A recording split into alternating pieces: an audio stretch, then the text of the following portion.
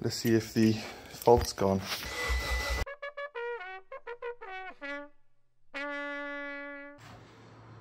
Okay, so I thought I'd have a little discussion about the fluids. Now for the AYC pump, it does make a difference actually what fluid you use. You can't just use generic automatic transmission or power steering fluid that you'd get in a bottle like this. Doing my pressure tests, I actually found that the pump wasn't making full pressure due to the viscosity of the oil being out of spec. It was too thin, and the pump's not going to make the pressure. The clearances inside are not designed for oil of this thickness, and basically you're just going to get the same fault as you've always had by using the wrong fluid.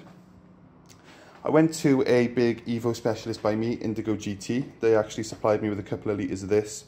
This is Dextron 6. They say they use it.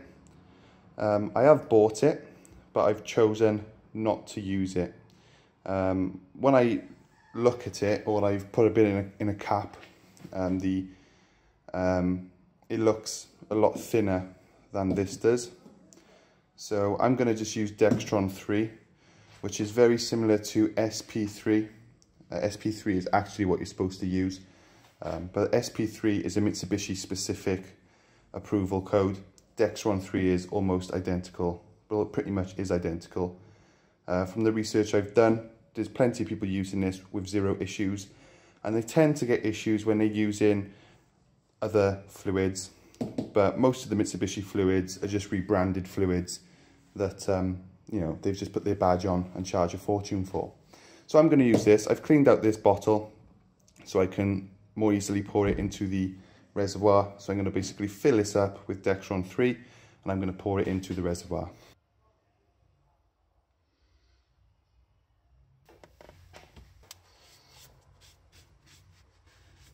Now that level will drop as we're bleeding the pump, and also while it's sitting, air bubbles will begin to be removed. So step 1 was to turn off the ignition. Step 2, if we look up here, we can see 2 caps and bleeder screws. We have to remove the cap from the left one and attach a rubber hose.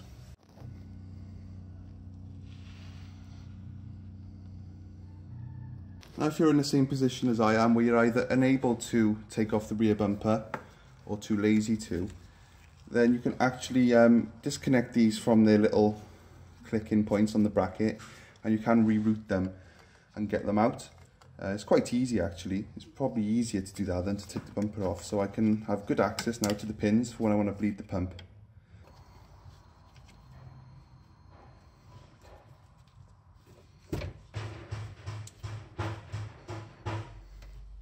Now we've got to pressurise the pump, and when I was testing it, I noticed that once this starts to fill up here, we know that the pump is fully sort of bled and it's actually returning fluid back to the reservoir.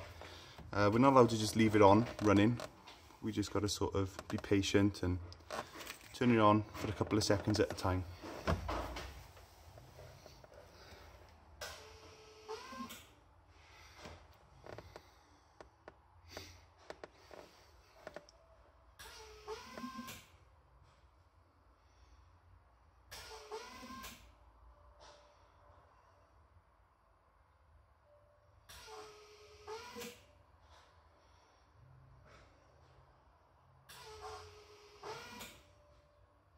You can hear the pitch going higher once it's sucking in air.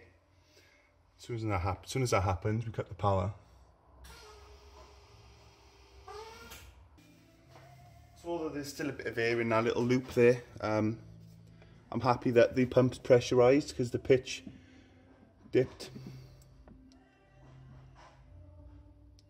And just in case you've forgotten, this isn't generic fluid. I'm just using the bottle.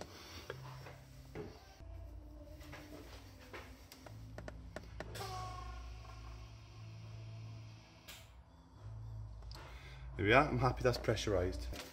I'm going to activate the AYC button on the box when the pump is on, and that will actually open the solenoid and start sucking fluid through and bleeding the AYC loop.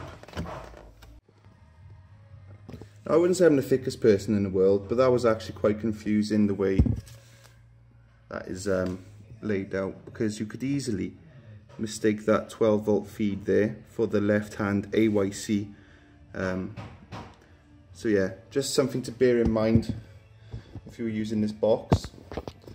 Now then, I just managed to get a little bit of fluid out from the left hand AYC.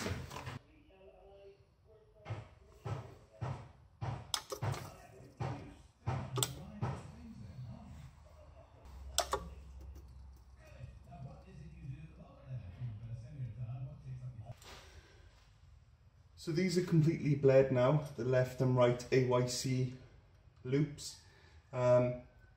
Just something to bear in mind, I thought that all the air would come out after about 3 or 4 seconds. But what I decided to do was bleed it again, and I actually found there was loads of air left in the system. So I remembered then, obviously, when you're bleeding it, it's got to push through the old fluid, then the air, then the fresh fluid comes through. So just because you see a solid line of fluid doesn't necessarily mean that you've bled the system. So just buy a gallon of the stuff and just push a whole litre or 2 through each loop, just so you can be absolutely sure there's no air in it. So I'm confident now, I've put a few litres through this, that there's no air left. And another thing as well, if you're standing out the back of the car, you're just looking for air, but when you're underneath the car, you can actually hear the air bubbles going through the loop. You can hear them, so you can hear when all the air's out almost. So that's something I'd recommend. Actually get under the car while you're bleeding it. So I'm just going to tighten these up now, and then we're going to move on to the ACD side of it.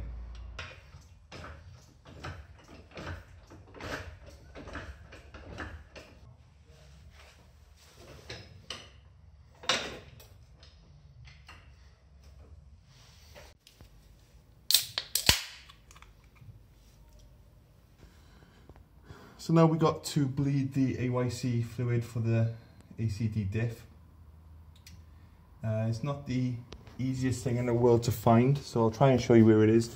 It's basically on the transfer case. So there's the sump, and there's the drain for the bleed for it.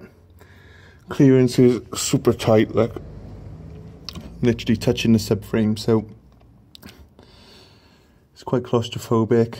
And I don't think I'll be able to film this, but just so you can see where it is, and it's pretty much the same steps as doing the AYC. Okay, so as far as I'm aware, all the air is out of the system. I'm just going to plug in the pump now to the loom on the car, and then we're going to do a test start, and hopefully the light won't come on. So I think we're ready to go now. Car's on axle stands, so we can't go anywhere. Let's see if the fault's gone. I'm actually quite nervous.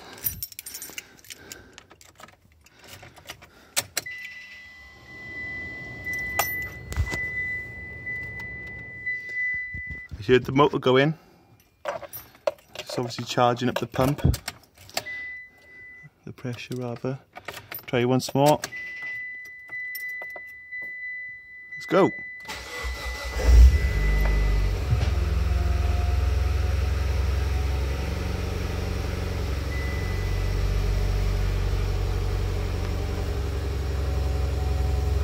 Oh, yes. Pressing the button.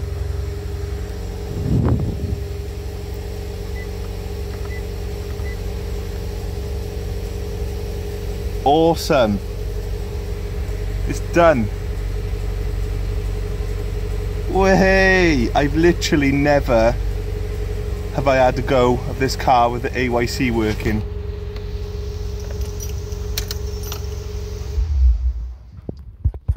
Awesome news, it's working. It seems to be working anyway. So What I'm going to do now is I'm going to have a clean up. I'm absolutely filthy from lying around on the floor all day. I'm a bit fat these days as well, so I can't even fit under the car properly. So I'm going to put the car back together now, and in the next video we're going to be seeing if I can feel a difference with the AYC working. It's a massive part of why I bought an Evo, and the active centre diff is what makes them handle so well, in my opinion. And I've never experienced it, so I'm really looking forward to getting to try it out. My predictions are it's going to understeer a lot less. It does understeer a little bit at the moment, so really looking forward to it. Hopefully it works for, you know, more than 10 minutes. So yeah, hopefully you have enjoyed that video, and I'll see you in the next one. Cheers.